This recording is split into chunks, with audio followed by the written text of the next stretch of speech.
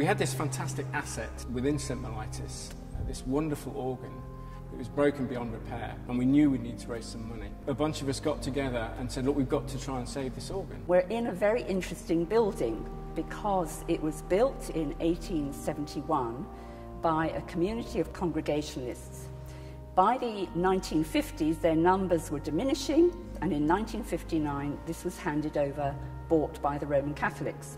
And among the things we found out was that the organ that had been installed in 1920 was actually the war memorial, First World War memorial for the Congregationalists. But what was great about this project was it wasn't just about this wonderful instrument.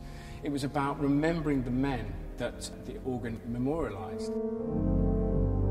The first person whose life I researched was a soldier called Arthur James Whedon, and he was the fourth of 5 children. He died at the age of 34. He was serving in Betancourt at the time, and he died in quite tragic circumstances. He was actually not killed in the line of battle, but he was involved in an accident with an Army Service Corps vehicle. Alfred Alford, who didn't at first appear until we realised that he'd emigrated just before the war, and actually he'd joined the Australian infantry. He suffered at a gas attack and died near Rouen in April 1918. On the list of the soldiers who returned was a P. Alford. Percy, who's Alfred's brother. Both Alf and Percy were in that hospital in Rouen without knowing that the other one was there.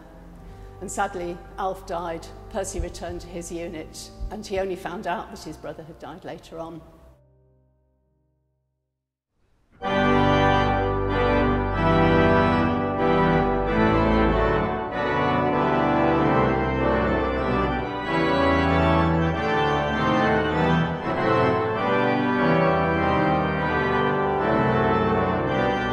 It was really exciting because we got this money from the National Heritage Lottery, and that obviously paid for the capital works for the organ to be restored. But it also funded a really extensive activity programme built up through consultation with parishioners here, but also the local community. They came up with some really fabulous ideas. For example, free piano lessons.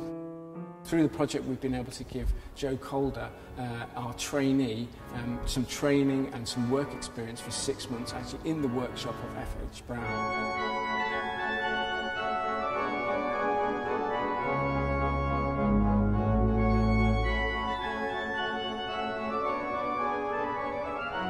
I'm doing a traineeship working at F.H. Brown & Sons, which is funded by the Heritage Lottery Fund. Before I was doing AutoCAD design work in an office, so this is a bit more practical, and I thought it was a lot like what I should be doing. These are just general organ building skills that Joe's been picking up over the last few months. And the idea is for Joe to, after the 6 months, to carry on organ building. All the pneumatic parts of the leather were totally worn out. We had to take most of the bits back to the workshop, the bellows, recovering new leather work. And gradually we began to hear the instrument as we were putting the pipework back in, hearing the stops really for the first time.